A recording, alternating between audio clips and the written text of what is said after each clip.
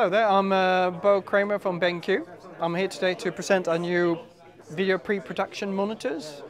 We've got two different monitors to talk about today.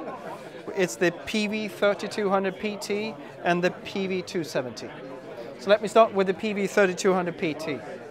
It's a 4K monitor which is pre-calibrated from the factory into different color spaces.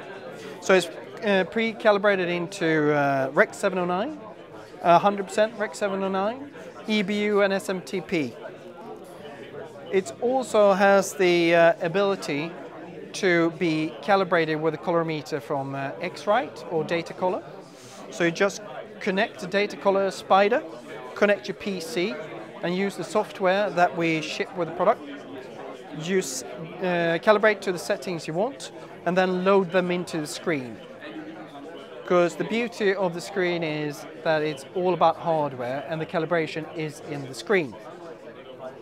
So later you can use these presets with this OSD controller. So in this case right now it's running at Rec 709. If I can easily switch to EBU or SMPT. But I can also preset into my calibrated presets or my custom resets, which I do in the OSD.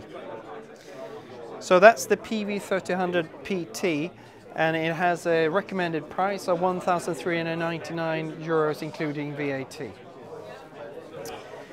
The second pre-production monitor I want to present today is the PV270.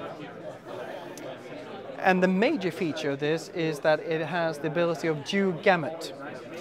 It's a 27-inch QHD monitor, so it's a 2K resolution. It's 2560 x 1440. It also has it's also pre-calibrated out of the factory, which comes with a certificate for uniformity and calibration.